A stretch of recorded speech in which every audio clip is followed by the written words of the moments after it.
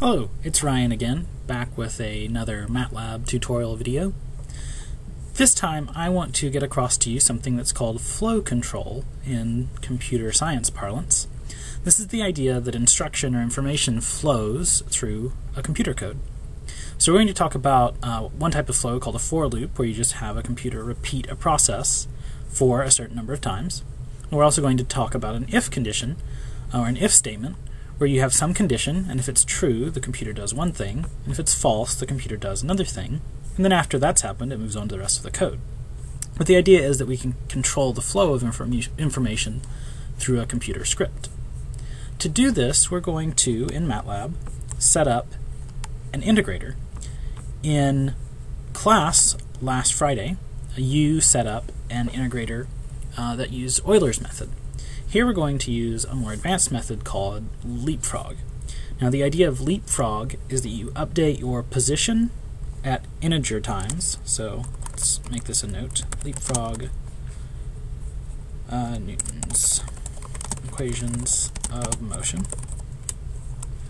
So we will update position at integer time, update velocity at half integer time. So if we update our position at time 2, we will update our velocity at time 2.5.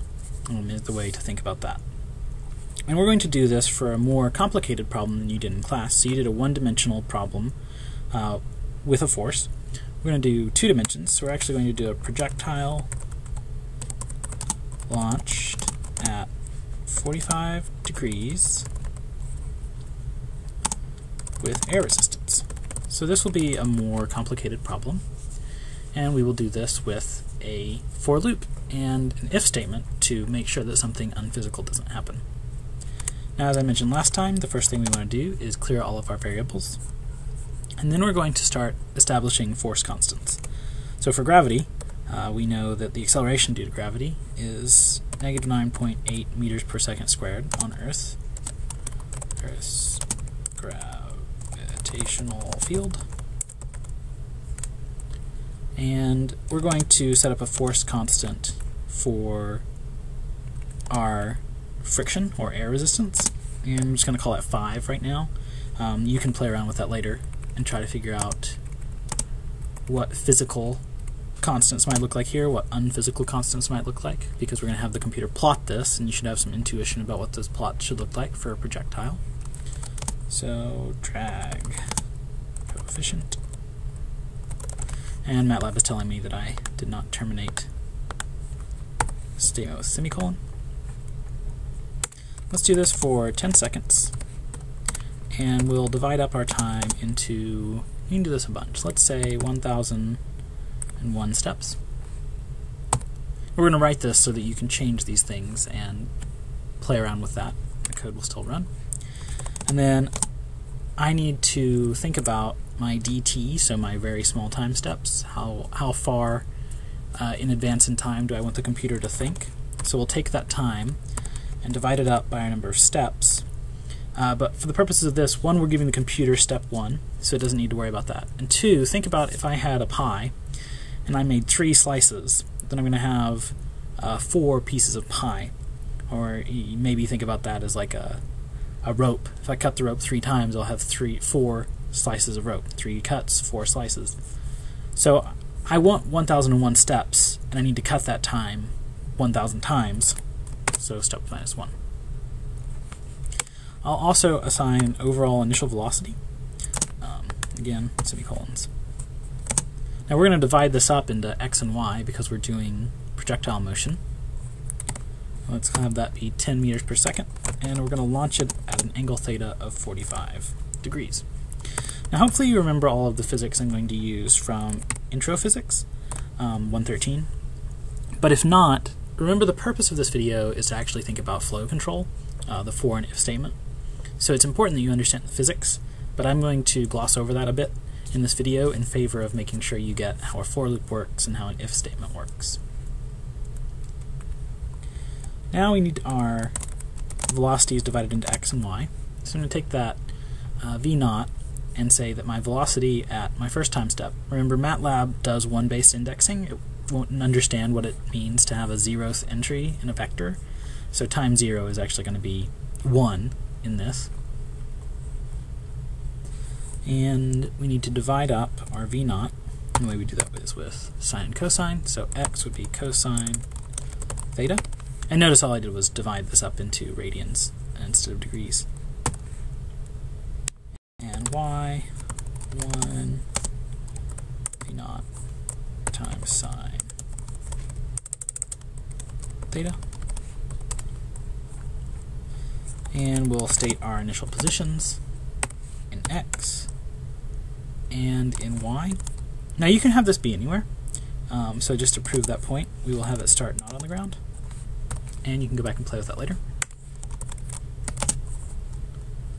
0. So this is our initial time, is 0. And then we'll have an acceleration in x. And notice this acceleration in x will change with time because of our drag coefficient. We have a velocity-dependent force.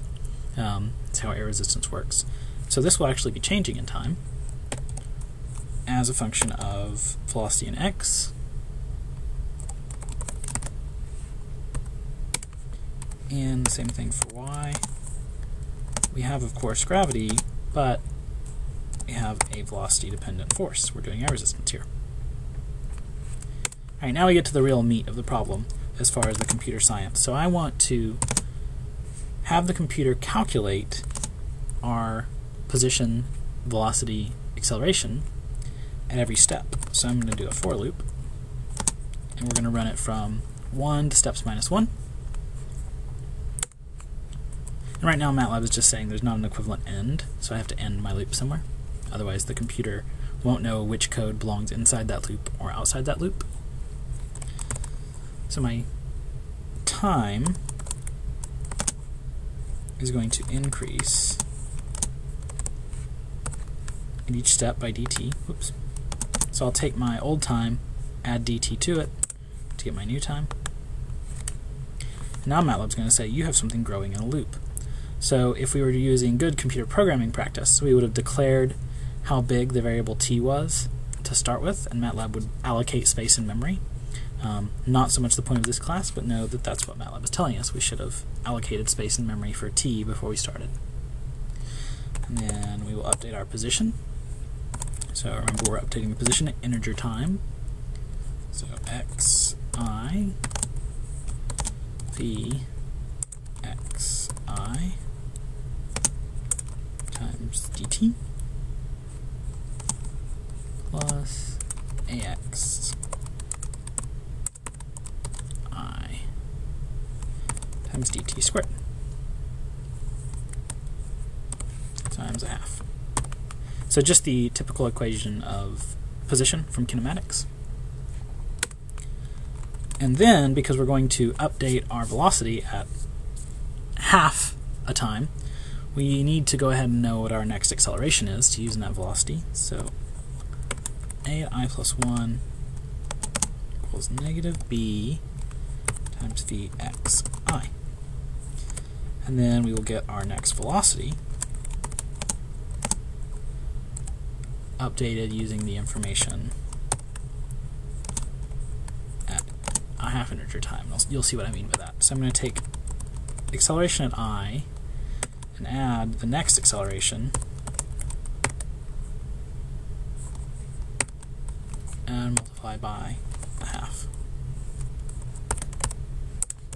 So I actually update position at one time, and then velocity you could think of as at time plus a half, because we took our acceleration that was used in our position, added the next acceleration, and averaged the two when updating our velocity. And that's what I mean by updating position at integer time and velocity at half integer time. Now I did all of x. Obviously we need to do y as well. Time carries across. I could restate my update of time, but that isn't necessary. So I will update my y position.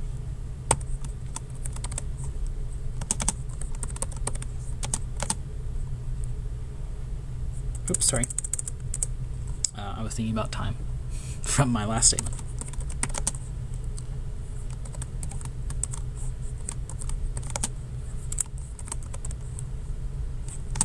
So see, all I'm doing is filling out the y version of the kinematic equation. Nothing exciting happening there.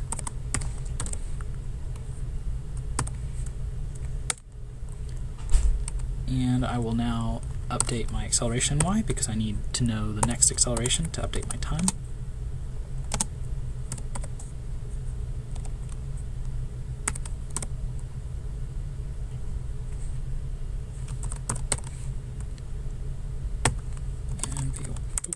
And Vy plus 1, oops, Vy I plus A1 I Y I plus 1 times 0.5 times dt. Okay, so what have I done?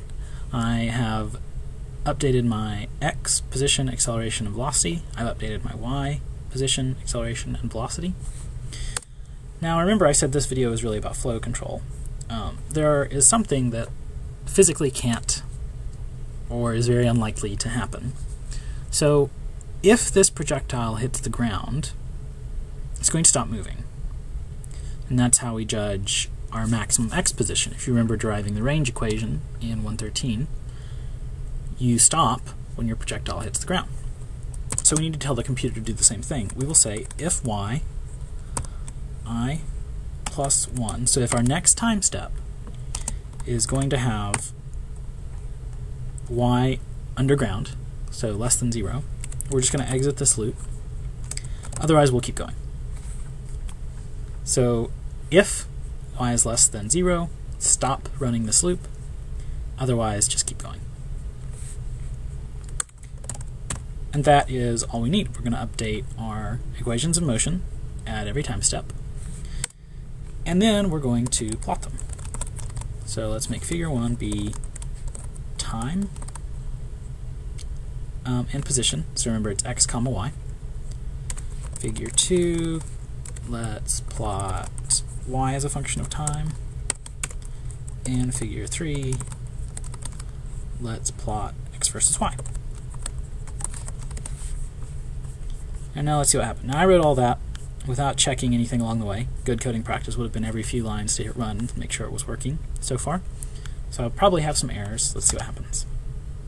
It's telling me I didn't save it.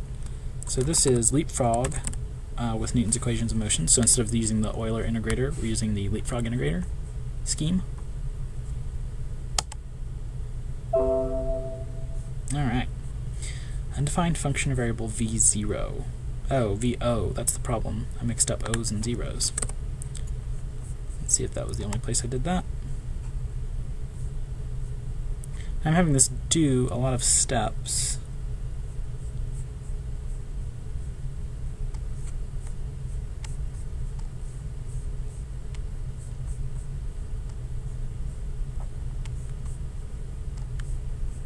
Alright, let's try to interpret what happened here.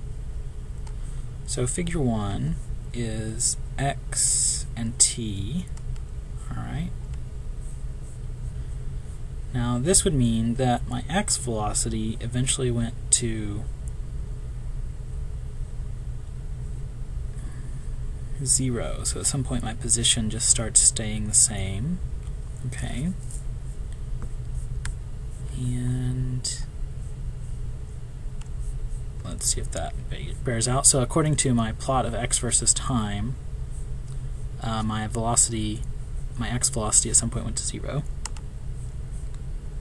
And let's look at y versus time. So this says that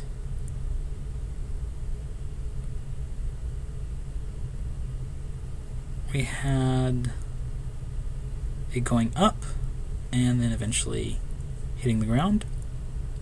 Now that makes sense to me. So this thing was shot up, eventually the y velocity went to 0, and then it hits the ground. But this indicates that we stopped moving in X before we stopped moving in Y. So at some point it just went straight down.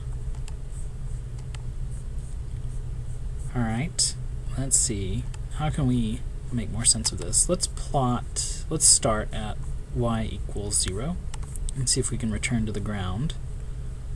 See if I did anything weird here. Alright. So once again we have X velocity slowly dropping off, and this time we went up and came down, and it didn't take very long. That's interesting. So this says this took 9/10 of a second.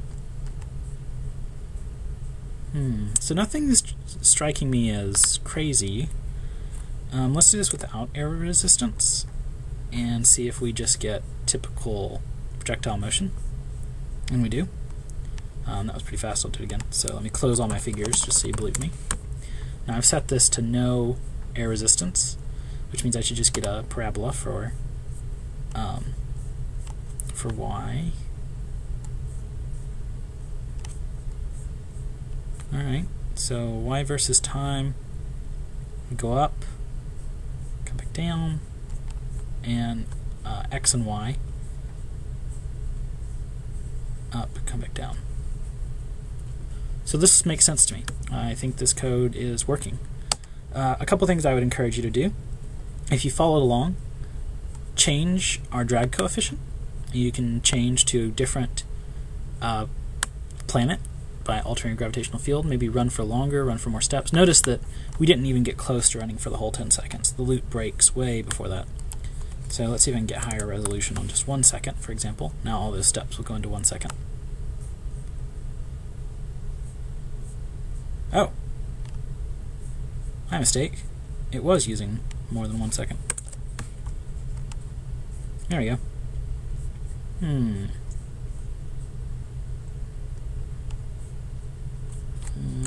Let's do the whole 10 seconds. Oops. Do 10 seconds again. Okay, so I need a graph that's versus time. Alright, 1.5 seconds is how long that's running for before it says that the projectile has hit the ground. So everything makes sense to me. Those initial graphs were a little weird, that's why I got a little concerned. But maybe go through this, check to see if I did everything right. And again, the point is to make sure you understand flow control. Play around with these. Maybe also plot velocity versus time. That could be a good exercise, and make sure that the velocities are in fact matching the position graphs. They are the slope or first derivative of the position graphs. Some things to check. And that's all.